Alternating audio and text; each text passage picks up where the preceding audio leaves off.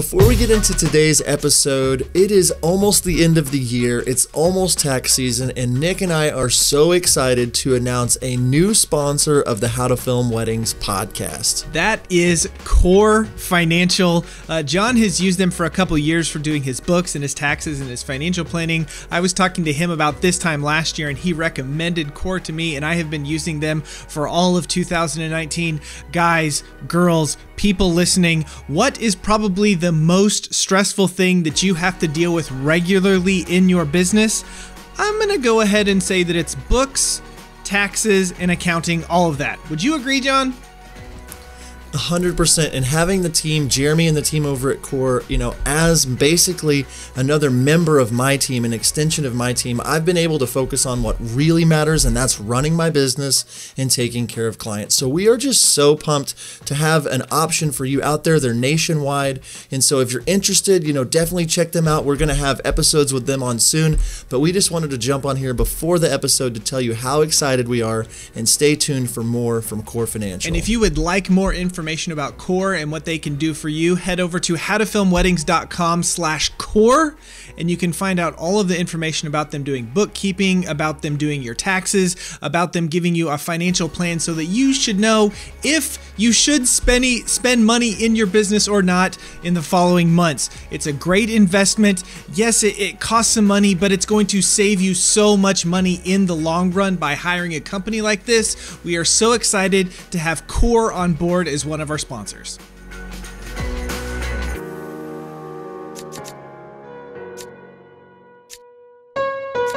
People, they are concentrating a lot about the camera and to bring it home cool stuff. That is the main goal. They want to bring cool shot, cool things. But they forget completely the empathy that they have, that they could build between them and the people what they are shooting.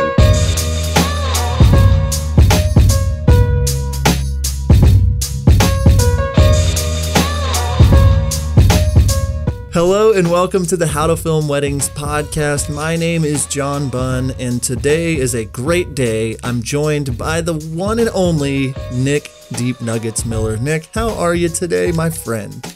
Dude, I am really, really good. I am I'm still buzzing on cloud nine, whatever you want to talk it, from our conversation we had with Riccardo Fasoli. We have arrived, man. Okay, this guy, for our United States listeners, some of you may not know this guy, but Riccardo is one of the biggest worldwide wedding filmmakers. His brand, the Kreativ wedding company that he has, he is killing it in Europe. And it's really like we wanted to have a big dog on for our first European guest. And this, I don't know if it gets much bigger than this. So Riccardo Fasoli on the episode today, we talk about finding your voice and the way that first of all, his voice is really good because he has an Italian accent because he's Italian. It is really good. So I kind of got lost a couple times while we were talking to him, just being like, oh, I just love what you're saying. I don't even care what it is because it's just so good. So no, but finding your voice and like just how you can go from emulating people to then being able to pour your heart into your films. And like the way that he explained it, I don't know if it was the accent, I don't know what it was, but like it touched me. It changed, like it definitely gave me the warm feelies. It was awesome. Yeah, you're definitely going to want to check out this episode and just listen to what he has to say about finding your voice and being a creative and all of that. So let's just go ahead and jump right on into the episode. Let's go. Ladies and gentlemen, we have arrived. We have the one and the only Riccardo Fasoli on our podcast today. Riccardo, take a second for the 5 people maybe out there that don't know who you are. Introduce yourself and kind of tell us where you're located, just a little bit about you and how you got going in your business. Oh, thank you for the introduction, but I don't know if so many people know me. But I am Riccardo Fasoli with the A.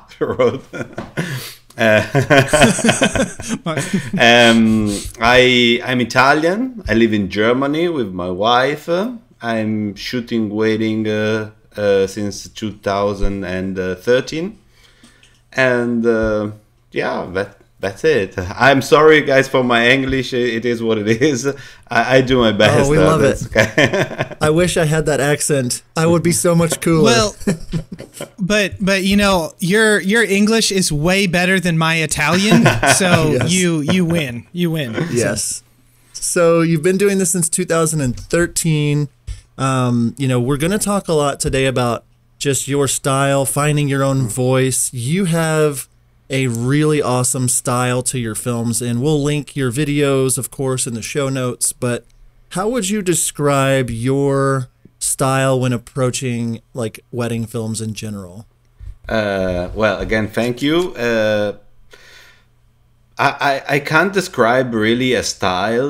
The things what I'm trying to achieve when I'm doing a wedding film is that it looks like a film, so not like a music video or I don't know, like too much documentary. It should look like a film. So this is. I would describe like a cinematic style, but it's abused at things. I think. I don't know. I'm a fan of horror films, so there's also a little bit of that in my films. Like I don't know, some kind of transition or sound effects, sound design, these things. But I can't really describe the style. It's melancholic. Yeah. Mm-hmm. Yeah. There is definitely like a melancholy, like a darker, and seeing that you like horror films, and like obviously your films aren't scary by any means, but like there is like this dark beauty to the way that you put your films together. And so is this always how you shot, or how did you get into, like, how'd you decide wedding films? How did that get going? Was your first wedding film, did you shoot it the same way you do now? Kind of what was the story of how you got going in wedding films? Yeah, when we began, there was not so much out there about inspiration.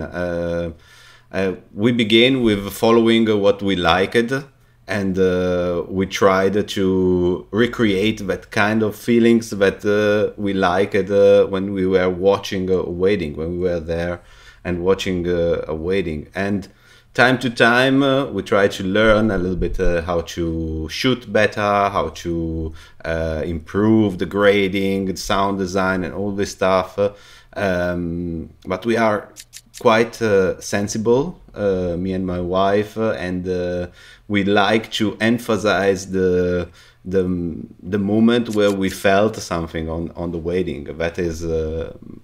That is what we done at the beginning, and it's still what we are doing now. Yeah, that's great. A question that's been floating around in my head. Are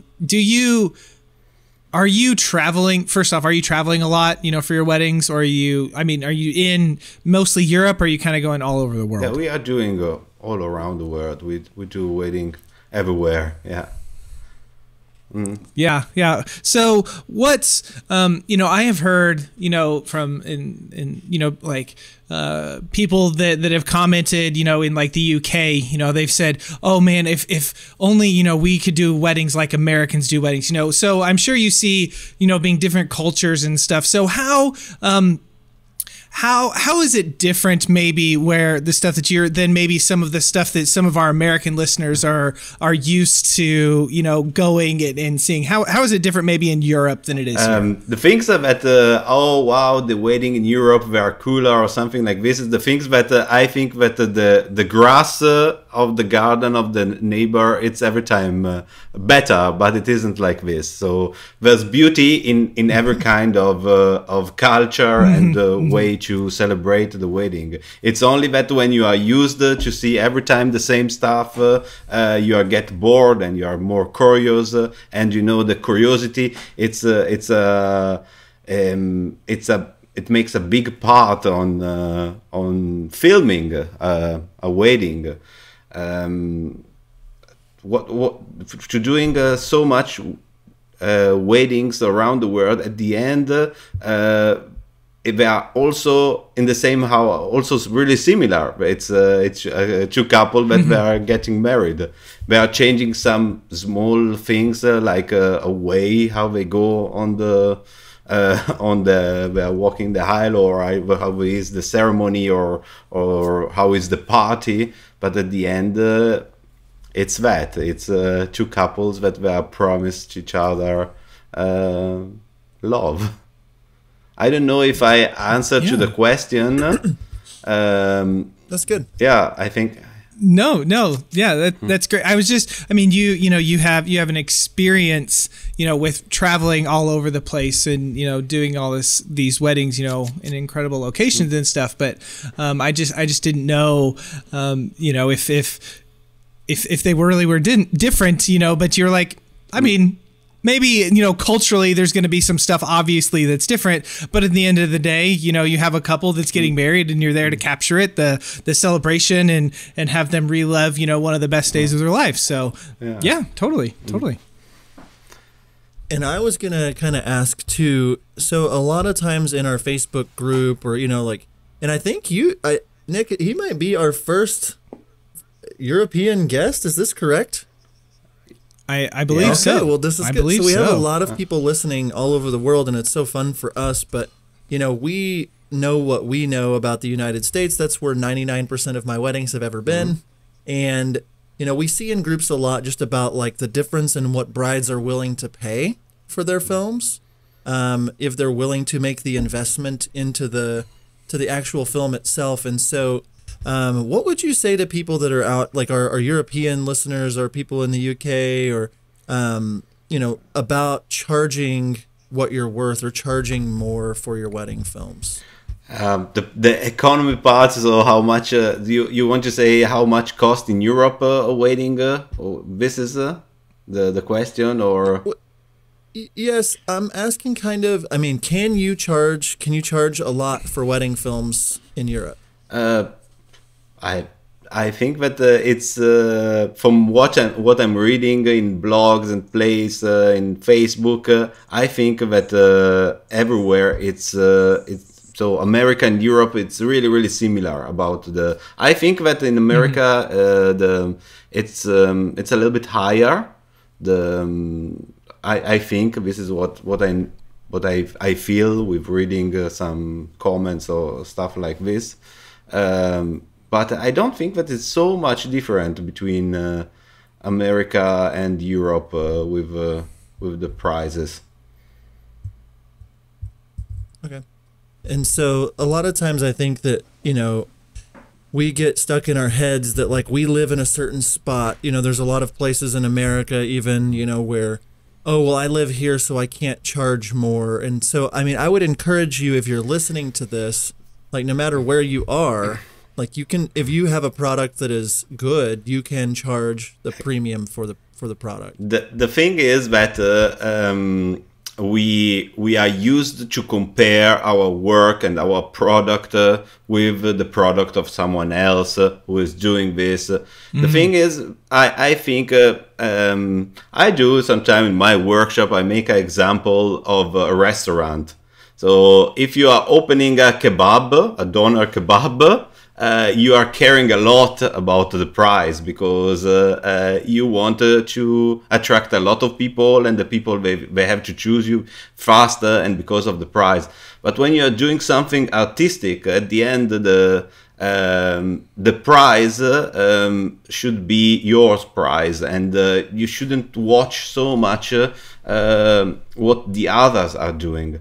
I know that it's difficult. I know that it isn't easy. Actually, in this moment where a lot of people they are doing almost a really similar work, and that could be a part where you are a little bit afraid with the price. But when you try to create a product that represents you, then you are doing something artistic, and art, it costs. There's a friend of mine that has a gallery, said when you are buying art, it must hurt. So it's because you want it, you want that things. But when you are doing a product that is a kebab, you have to think about yes, that guys, it's expensive, so I've got to go a little bit down if I'm doing the same work like the guy. But if you find your uniqueness, your way to see the things, your way to express your vision, also on wedding films, I think that the price you can ask what you want. Mm-hmm. Yeah. So true. So as you're, totally true. So as you're talking, one of the things you just mentioned, your own uniqueness and, like that, the thing that you have and sharing that with others and stuff. And I know one thing that you, really have is a unique voice in the films that you tell and how the stories that you create and all that kind of stuff. So why don't you maybe talk about you finding your voice as a filmmaker or as someone that maybe is a little bit newer and they're trying to find their groove and figure out how do I create this work? What are some things that they should think about whenever finding that voice and who they are? Yeah, I think that one of the biggest problem today it's that it's everything really fast, visual, and a lot. So we are used to watch a lot. To watch, for example, I'm doing wedding films. Okay, wedding films. So everything on my social media, on my iPhone, everywhere, it's about wedding films. And you are every time watching wedding films from other people. And you want to compete with these people to get something similar, something that has this kind of style or something like this. To our workshop, when I done a workshop with Remy we done the osmosis, that we would do a workshop together with Marufilm. There was a guy that, because I said, you've got to find your uniqueness, and this guy told me, yes, but when you want to learn to play the guitar, you take a music, for example, Imagine from John Lennon, and you begin to learn to play Imagine. That is okay. That is okay. But the problem is that the most of the people, they learn so good to play Imagine of John Lennon, and they are going on to play every time the music, the John Lennon. They don't try to write their own music. They know how to play, but they're going on to write, to sing the song of John Lennon. And this is the same things what happen on wedding films. They learn, it works, it goes. For me, it's easy to do it. I learned everything, and I go on to make this stuff, and go on every time the same. And we don't try to, because everybody of us, we have our own sensibility, how we watch the stuff, how we watch a film, how we read a book, how we hear, what kind of music we hear. And at the end, it seems that when you're watching 5 or 10 wedding films, it seems the same person, and it's not possible. It's not possible, because everybody, they have their own voice, their own taste of music, their own taste of watching the things. I don't know, if I'm thinking about a shooting part where the couple, they are kissing, there are people that they could be concentrate only on the hands of the couple, or only on the eyes, or really far away. Do you know if you like something and you put it on a weight that this is my taste, and it's important to put it up because this is my taste, you can begin to write your own music, not write every time the same one. That's really good. Yeah, that's really good. I think a lot of us are so enamored with other people's styles, and we're like, oh, I want my film to look like this person, or I want my film to look like this person. And like you're saying, learning to play the guitar, you need to learn how to play it, right?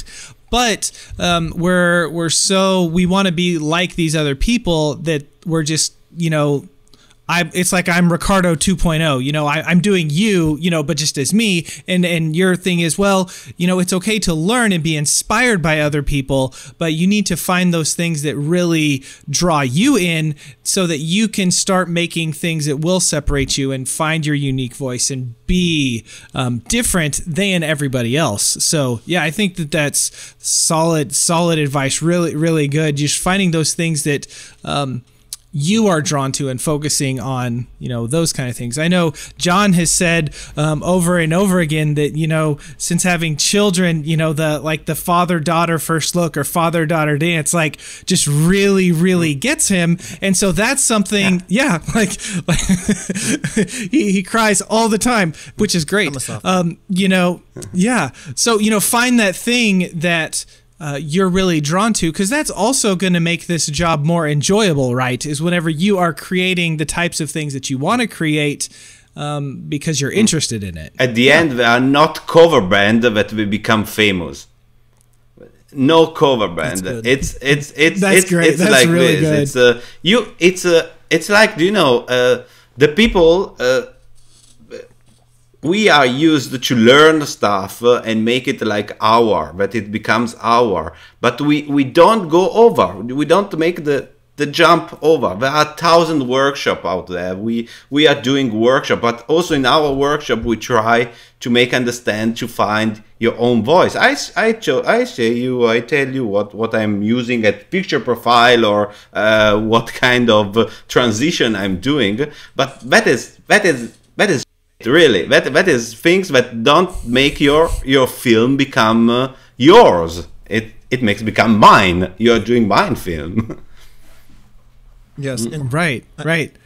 I think too that so many of us, like you're saying, start playing the guitar, learn John Lennon, and get comfortable. And this is comfortable. People like hearing me play this song. This is what's safe. And so I'm playing this song. I know this like the back of my hand. And this is where most people live for their entire business. And although it is safe, it's not nearly as fun as when you get out there and you say, hey, this is a new song with a new tempo, a new beat. This is my work. This is my heart in the lyrics. This is my soul out there. And you can really, really tell the difference between somebody who is a cover band and someone who is an actual artist. And so, wow, my head is like, yes, I'm stealing that and using it like it's my own from now on. So thank you, Riccardo, for that. But to somebody that is, so in this scenario, to somebody that has learned to play the guitar, you know, they know how to use their camera, they know how to emulate Riccardo, they know how to emulate Nick, whatever. What tips or what would you say to somebody to take action steps? Like, what steps would you tell them to start finding their own voice? What things should they be doing? Should they be looking at movies? Should they be trying different things out on the wedding day? What tips would you give to somebody that wants to find their own voice? I know that is a problem because as I said before, we are used to, when I'm interested in something, when I'm I like something, I'm used to be inside these things and I see only that stuff.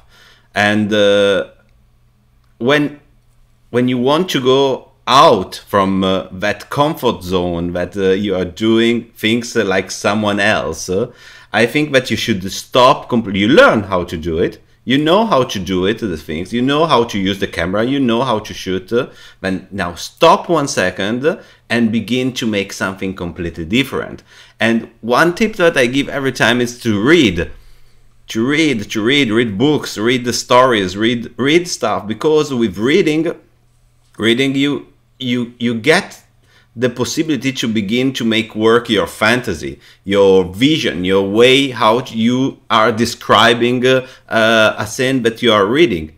Normally say, yeah, but it's everything is right there. There's every word is describing everything. What happened there is so magic. Happened that you are the one that you are drawing. This is what you are reading. And sometimes when you're reading a book, some pages you are reading faster, some page you are reading 2 or 3 times because you want to understand it better. You want to be more there in the story. So all these things, it trains you to see a little bit the things in your way. And when you are going on a wedding, you begin to think about that. What make me curious about reading that story? How I can describe that story with my vision, with my way to see the things.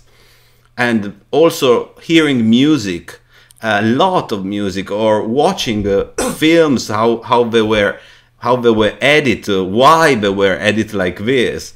These are all things that could make you understand, I like that kind of things, I like that kind of stuff, but out from the wedding. That has nothing to do with weddings, with wedding themes from other wedding videographers.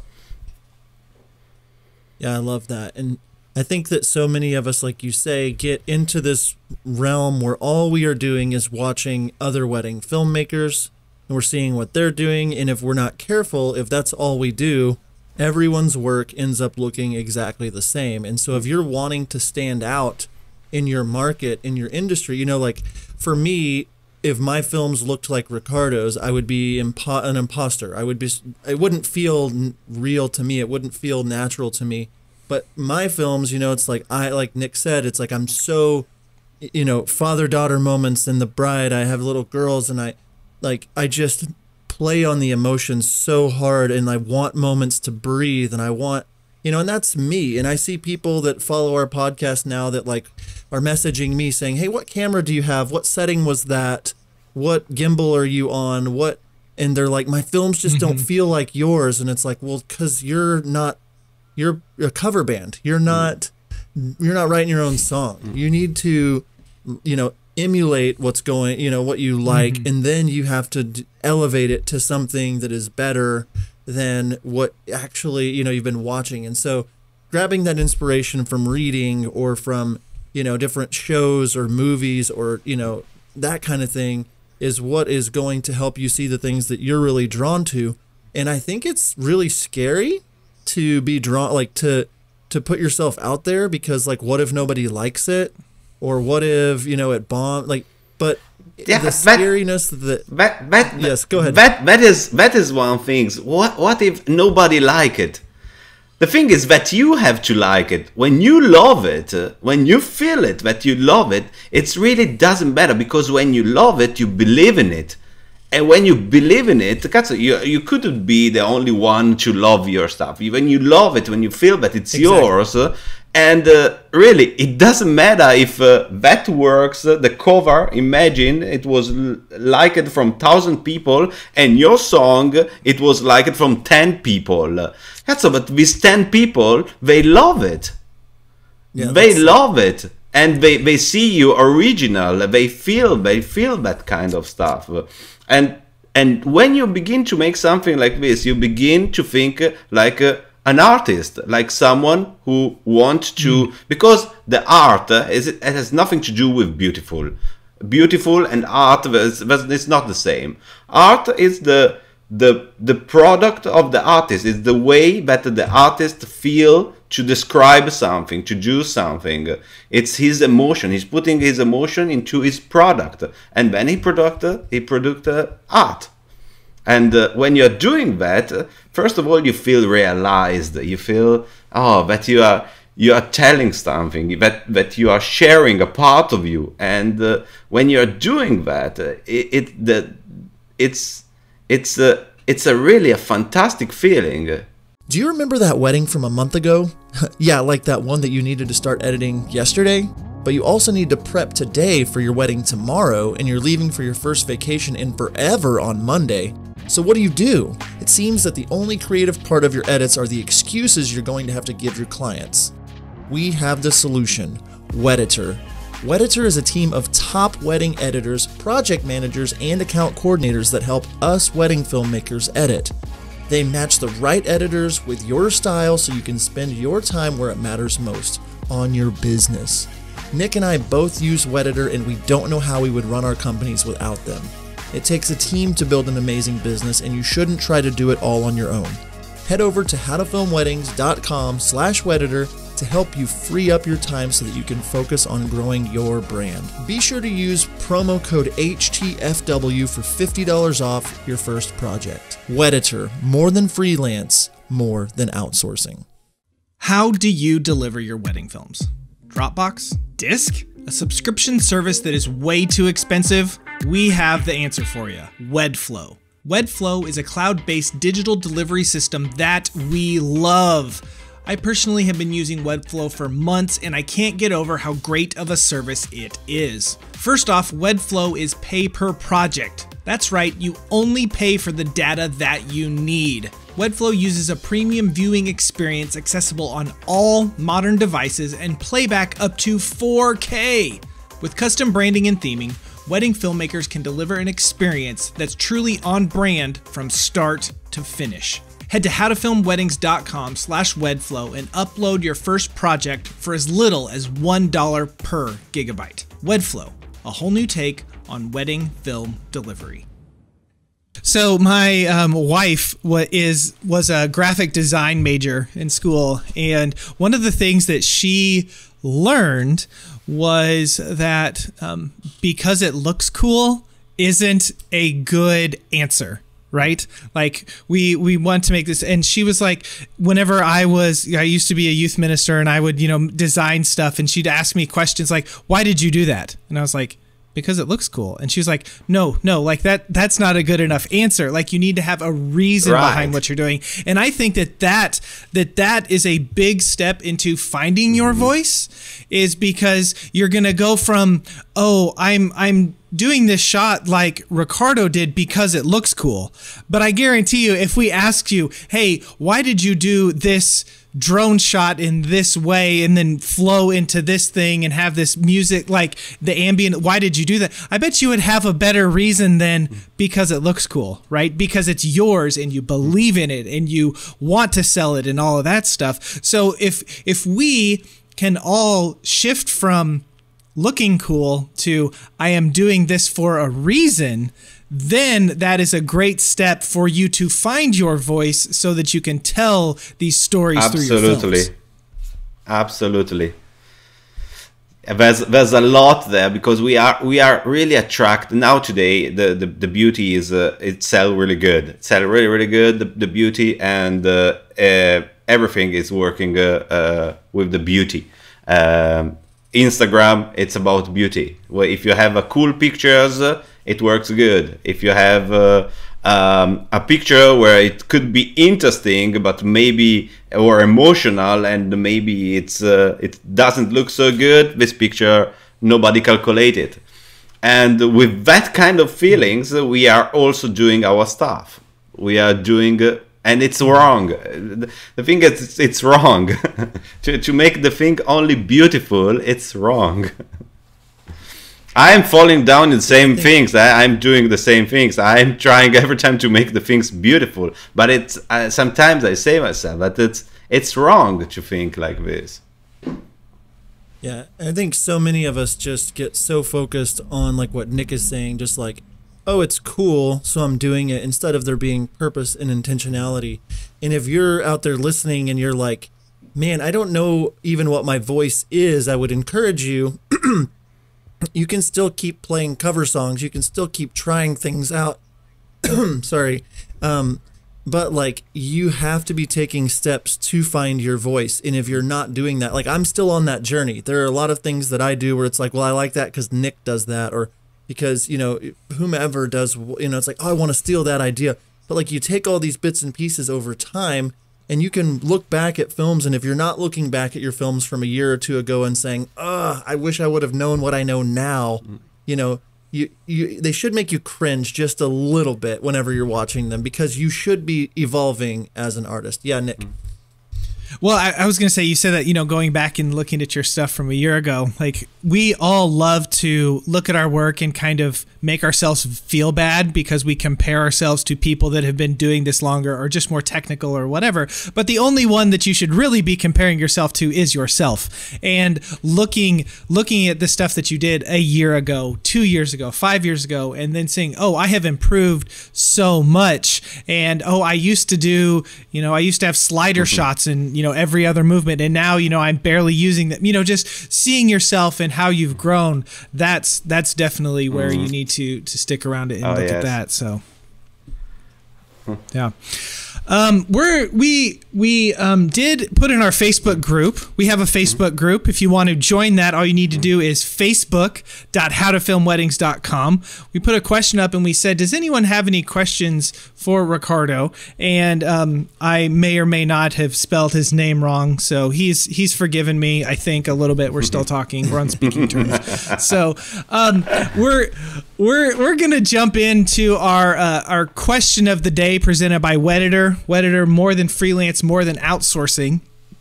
And Elaine Jimenez asked this question: I would love to know how you begin an edit. What are your first thoughts when you look at an empty timeline? Okay. There's not a rule. There's not a way that I say I'm doing every time like this, because that's not true. Sometimes I take a part of the wedding that I was really inspired, and I want to make that part really pop up so that it comes out. The example is one wedding that I shot this year, that it was a wedding in Tuscany with Alisa and Alex, and I liked two parts of that wedding. That was the bride singing on the in the ceremony, and the vows that they changed, and the way how he spoke. It was really touching. So these two parts were the first things what I put on the timeline. I put them in the timeline, and I said I have to find the way to make these two moments really important. I want that they come out in somehow, and like this, I begin to build. I try to sometimes it comes out a nice beginning that it makes the things more interesting, and I'm going to that point with building interesting. But it's mostly of the time I have to say that it's like this. Sometimes I saw a film, I watch a film, I don't know, for example, comes out I remember that Gravity. Do you know Gravity, the film? Mm-hmm. Yeah, the beginning, the beginning of the film, it was like there was this rising sound, really going up, and then the silence, and you see the world, in the space, and that kind of silence, that kind of silence, it was so loud, that silence, that I say, wow, I want to have that kind of feeling in one of a teaser. When I'm doing a teaser or something like this, I wanted to get that kind of feeling.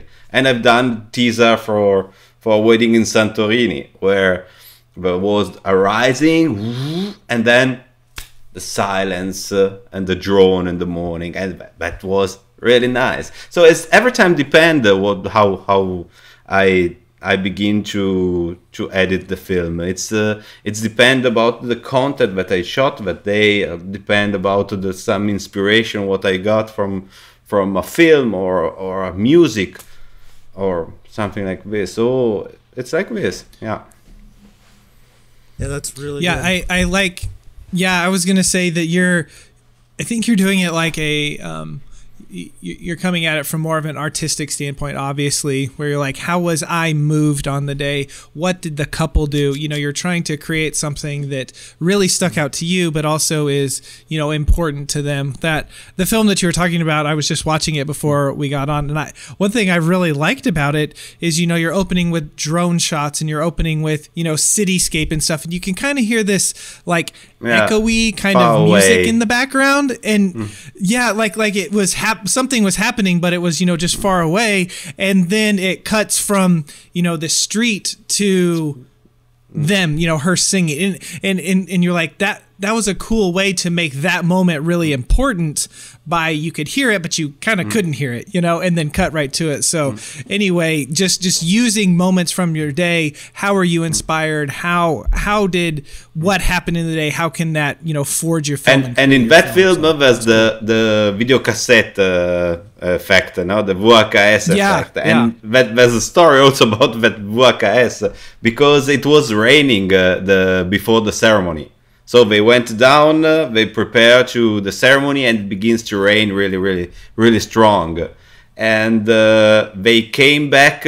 I was watching where are all my stuff under the rain, so all my cameras, the audio, everything.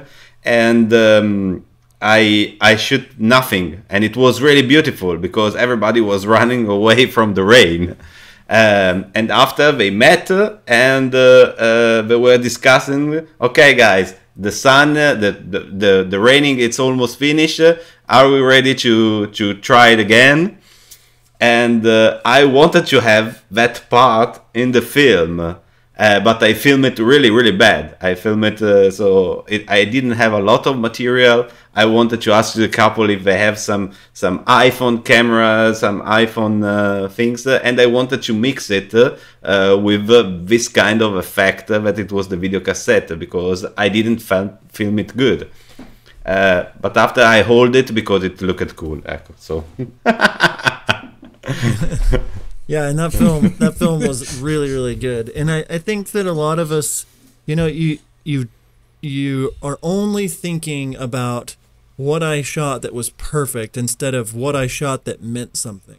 And I think that a lot of times as filmmakers, we will delete a clip or a portion of the day because the audio wasn't as clear as we really wanted it to be, but you said certain moments of that day were very touching to you. And I think that's a really good word to use there, is like, what touched you as the filmmaker on the wedding day about the couple, or about a cat that was walking by, that was just like a garden cat or whatever. It's like, what stood out to you? What touched you about the way that the groom just held the bride all day long, or the way the groom was close with his mother, or, there's so many different things. And that's why this is such a beautiful art form that we get to tell, these stories, is because every one of them is so different. And whether or not the couple is really, outgoing, there's always something that, if you're looking, that is really beautiful that is happening. And so I think it's really neat to watch your films. I'm always inspired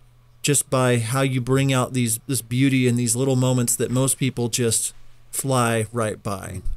Yeah, I think that a lot I see also when we are doing workshops and something like this, that people, they are concentrating a lot about the camera and to bring it home cool stuff. That is the main goal. They want to bring cool shot, cool things, but they forget completely the empathy that they have, that they could build between them and the people what they are shooting. Because when you are getting that empathy, that you feel the people that you are shooting, then you can get more closer and get the stuff and feel what they are feeling. Like this, you can understand why they are crying, what makes the things emotional, what at the beginning when I was at the wedding, really when we begin to shoot, I was asked myself why the people were crying. I thought he saw his wife 1 hour ago. Why he's crying that he's coming? But when you are getting to know the people, you try to understand the meaning from them when the bride is coming. When you're getting this kind of empathy to understand what is important to shoot. That's really good. So that's really good. I remember this film that I did last summer, and while the bride was reading her letter and she was getting like really emotional, and it was a really powerful moment, and I remember a bridesmaid walked in, saw what we were doing, and walked out, and the door slammed really loud. And while that happened, that was like at the height of the emotion of the bride, and it was really good, except for this loud, thud in the background. And I was talking to my wife, and she was like, "You have to put that in their film, like you have to." And I was like, "Well, what about?" And she was like, "That doesn't matter. Like, yes, it's annoying, and from an artist, like, I get it, but the power of that moment is more important than the perfectness of that moment." And I think that we set our eyes so much on being perfect, and we should do everything in our power, right, to capture everything as nice as we can and as professional. But sometimes there's stuff out of our control, but still those moments are really powerful, and they matter, especially to the people that we're creating it for. And I'm sure that she would much rather have that moment with the door slamming than not have it at all. So yeah. I want to jump in. We have another question from our Facebook group. Switching gears just a little bit, Peter Aponte, he asks, what were your biggest struggles while starting in the business, and how did you overcome them? So when you were getting going, what were some of the biggest struggles that you had to overcome?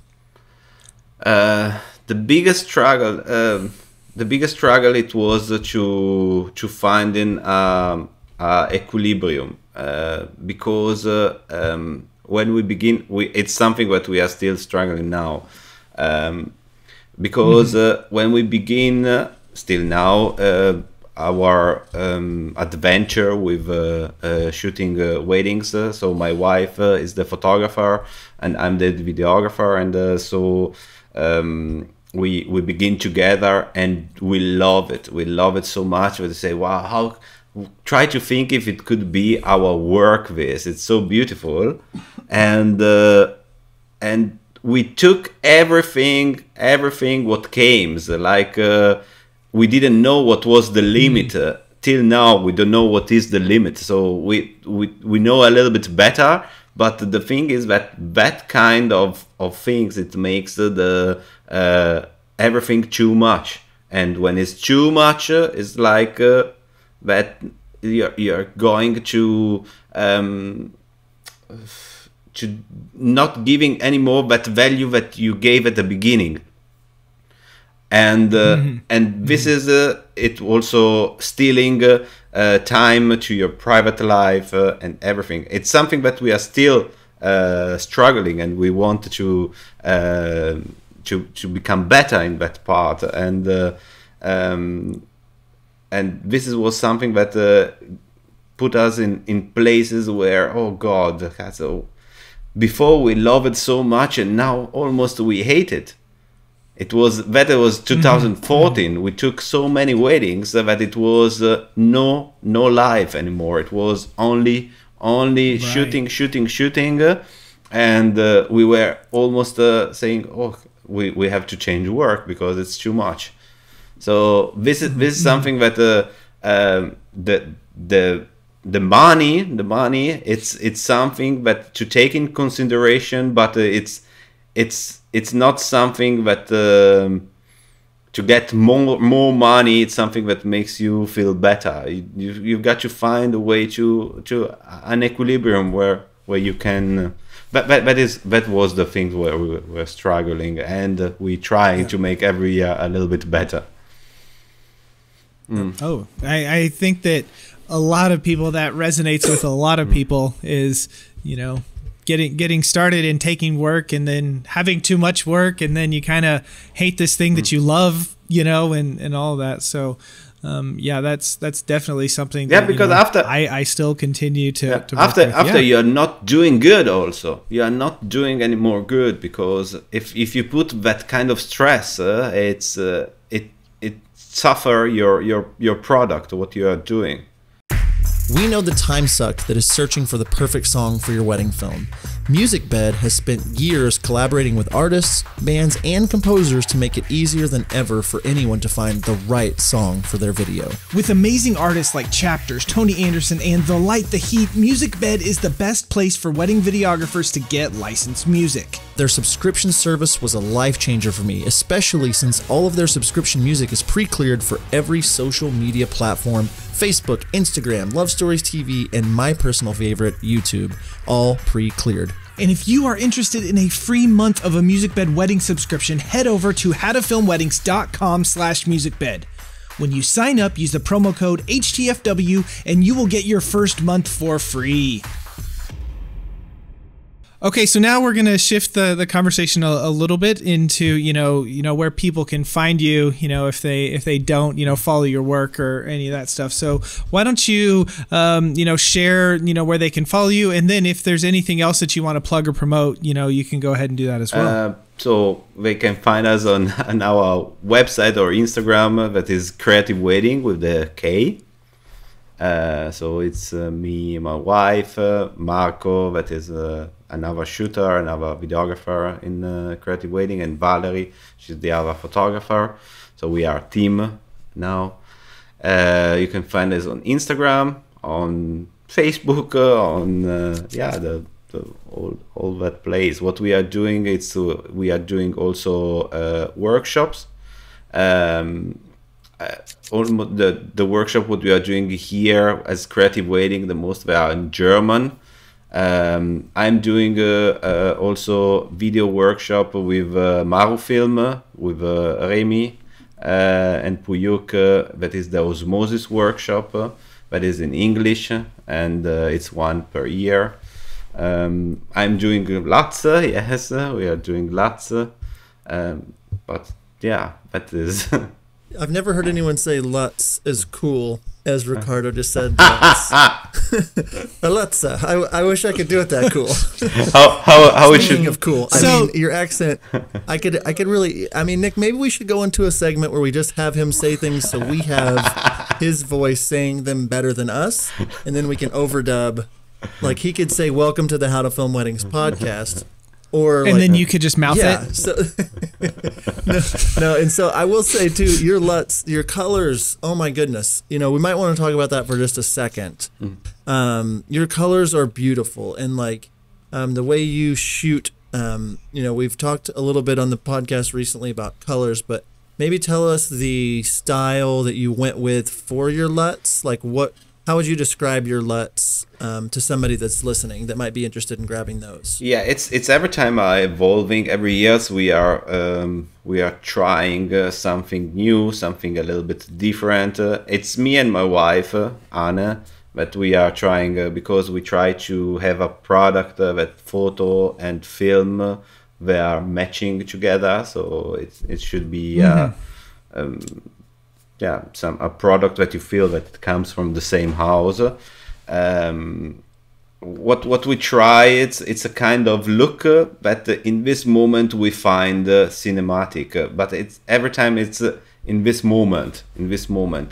I see stuff that I've done 2 years ago that I would like to take it and regrade it, and I know that next year we will try something different. So it's every time fine tunings on different kind of parameters, and we try to get a look that we feel good with that. So like this. I think that's great, and we'll link all those in the show notes below for people to check those out and stuff. But they're beautiful. It's crazy to watch. I know that your Instagram is huge. Last I checked, there were almost 80,000 followers of your Instagram account, and then you're just making big waves, all across Europe, and making, we're big fans over here. I was talking to Matt Johnson, who's a friend of ours, with a large beard, and he said he had a couple questions that I wanted to do the Matt Johnson questions of the day. His first question. For you, he wanted to know where you find all of your good hats, and if he could get a little insight onto where to find some of the really cool hats that you wear. So take it away. Where can we grab a Riccardo Fasoli approved hat? That sounds really interesting question. In Amazon, I took it for $30. I don't know. No, man, he's funny. He also said that you were the Italian stallion, and then he said, what else did he say? He said he wanted to know about your hat choices, and then he said, have him record a new intro for How to Film Weddings using his sexy accent. So we have to get that. No, he's a good friend of ours, and he says hello. I like him so much. He's amazing on his YouTube channel. I really like him. He's a really cool dude. I will tell him that you said good things about him. But man, well, our time is kind of running to an end here. For those of you that are listening, definitely check out Riccardo and his work for all that they're doing. Finding your voice is such a big deal. You know, re-listen to this episode. Really think about what draws you into films that you're watching. Be taking notes of things that you're reading or seeing or things that impact you when finding your voice. So Riccardo, thank you so much for taking the time today to be on the show. I know the listeners are going to be super pumped after they listen to this episode. Oh, thank you so much for you guys. It was really fun with you. Okay, Riccardo, thank you so much for joining us on the podcast today. We really appreciate you taking the time. You out there listening, we want you to head over to howtofilmweddings.com. We've got lots of digital stuff out there for you to purchase. One of those things that we have on sale right now is our email templates. So we have 40 email templates that will really help you streamline your business so that you can communicate very well with your clients. Subscribe to our channel on YouTube. Leave us a review on your favorite podcatcher. And until next time, we will see ya. See ya.